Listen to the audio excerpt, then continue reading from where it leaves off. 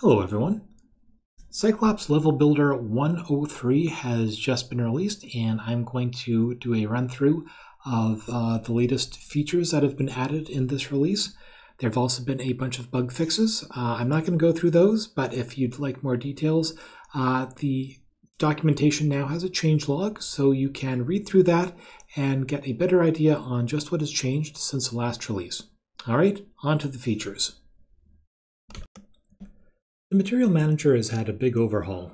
Now, instead of dragging materials from the file systems into the editor, as soon as you create a new material, this panel is going to automatically update to have your new material in it. So if I click on Materials and right-click and go to Create New and Resource, and we create a new standard material 3D, and let's pick the default name, you'll see that as soon as that gets created, it's going to appear in our tableau over here. Now, this is going to show all the materials in your entire project, but that can be a bit overwhelming, so there are ways to cut down on the number of materials that you are seeing in the panel here. One way is to type in the name of the material in the filter section. So if we just wanted to see the dirt materials, we could just type in the word dirt, and that is going to narrow it down to just the materials that have the words dirt in their name. Okay, and get rid of that. The other way is by using this side panel. Now, this is sort of an imitation of our entire directory structure, the same as we see in the file system for listing all the resources in our project. And these eyeballs allow you to hide or show whatever materials are in the subdirectories. Now, by default, the entire directory structure is shown, and only a couple of our directories actually have materials in them. So if you only want to show the materials, only show the directories that have materials, just click on Show Unused, and that is going to hide all the directories that don't have any materials in them. And this can make it a lot easier to hide the directories that you're not interested in. A convenience feature that's been added to the Material Manager is the way to create materials by dragging and dropping texture files from the file system into this little layout panel here.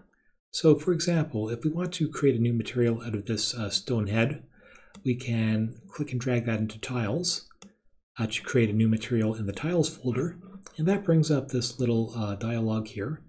The top section allows us to check which type of material we want to create.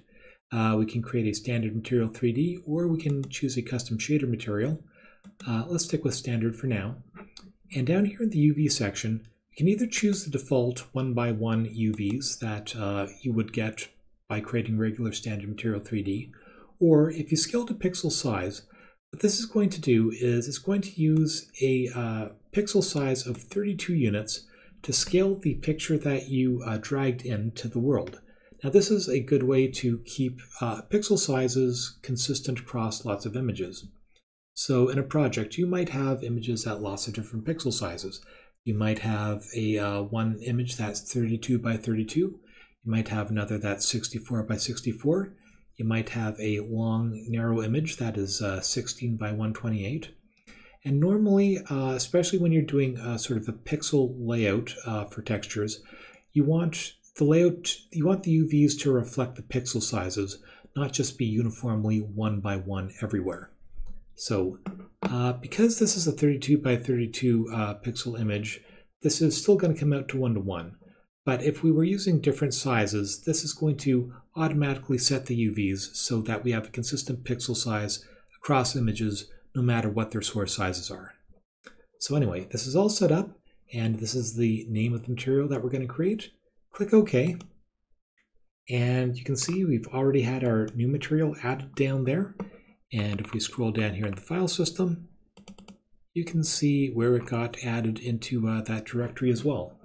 And if we scroll through the properties over here, you can see it's all set up to use the texture that we dragged in as well. The primitive tools have had some options added. In other words, the block, the prism, the cylinder, and the stairs now have an option down here for match active block. Now, normally when you select a primitive tool and you start blocking stuff in, it's going to be on the ground plane if you're drawing an empty space like this. but you don't necessarily want your block to be on the ground plane. If you're working on the second floor up here, you want those blocks to be higher up. So let's select the block 2. Let's turn on match active block. And now, when we draw in new blocks, you can see they're going to be flush with the block that happens to be selected. And this can make it a lot easier to draw in extra floors and hallways and things like that.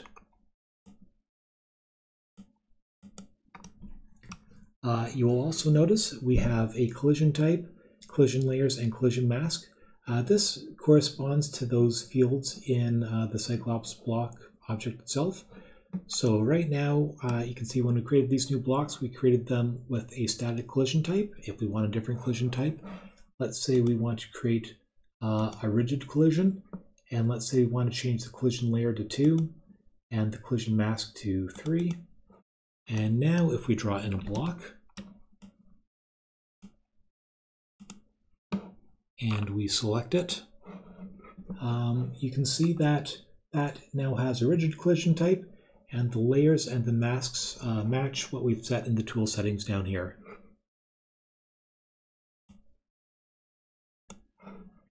A new menu command has been added that makes it a lot easier to convert a Cyclops project into regular Godot objects. Now you can see right now this scene has a whole bunch of Cyclops blocks in them, and maybe you'd rather be working with regular mesh objects and collision objects. So what you can do is come up here to Menu, Export as Godot Scene, and type in the path of the new resource you want. You can also click the Browse button to go into whichever directory you want, and type in the name you want. Press OK, and press OK again.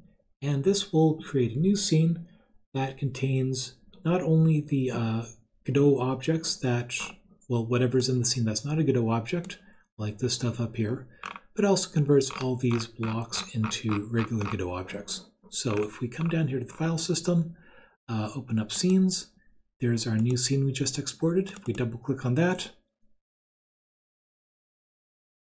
we can now see there is our very same scene, but now all those Cyclops objects have been replaced with mesh instances and collision bodies.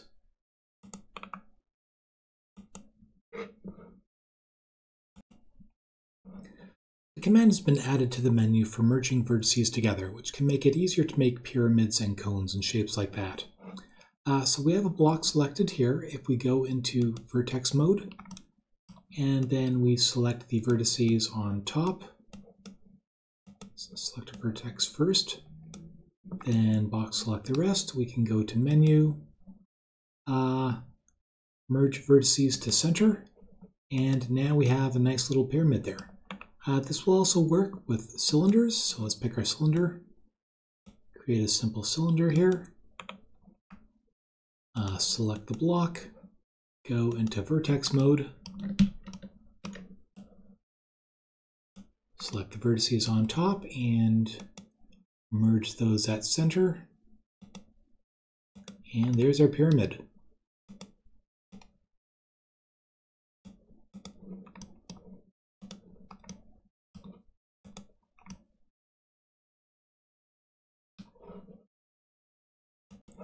The materials brush has also been updated. First of all, it has a new icon up here. It has a little M next to the paintbrush. Now if we click on that and we click on one of the materials in the material manager, we can now paint with that.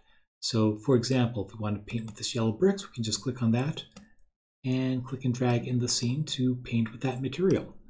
If you don't want to use this, if instead you want to sample from an actual material in the scene, hover your mouse over the material you want to sample from and press Shift X to load that into the brush, and now we can paint with that material. Or if we want to paint with the grass material, hover the mouse over the grassy area, press Shift X, and we can now paint grass. When the Shift X is going to pay attention to which of these paint options you have selected. If this is selected, it will copy the moused over material into memory, the face color, I'm going to get a bit more into this a bit later, the visibility of that particular face, and new is the paint UVs.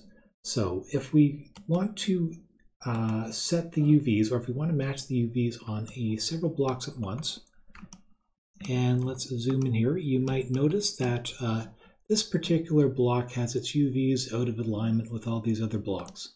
Well, what we can do is hover over the block that we want and press Shift-X to copy the UVs into the block memory. And now when we paint, the UVs of this block are going to be copied to this block.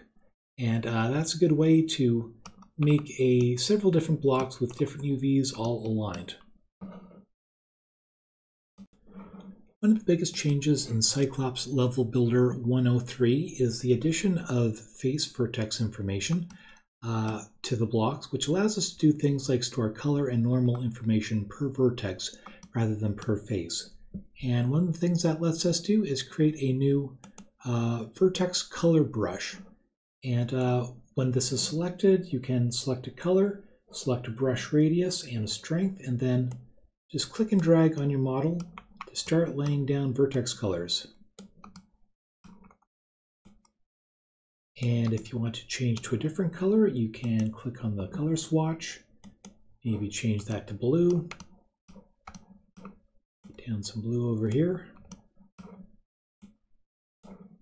and maybe try an orange.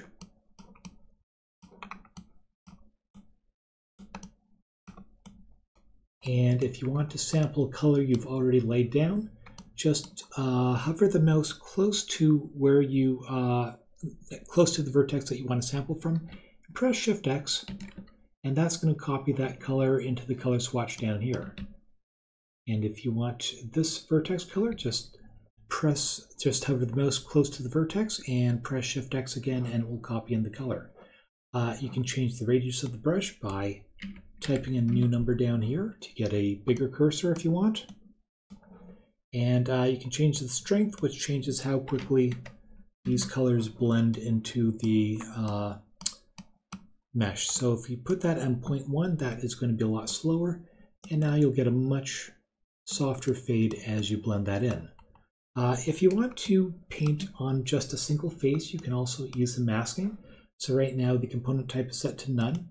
If you want to only mask per face, we can set that to face. Let's come over here to face select mode. Let's select the face we want to edit. Let's say that one. Come back over here. And now when we paint vertices, let's pick a yellow. Now we're only going to affect the face that we selected in face select mode. So that's a way that you can take advantage of face vertices and only paint the vertex on a particular face rather than on all faces that connect to that vertex. And that's what's new in Cyclops Level Builder 103. Please check it out. There is a bunch of bug fixes and stability improvements in addition to all the new stuff. And happy level building. Thanks for watching.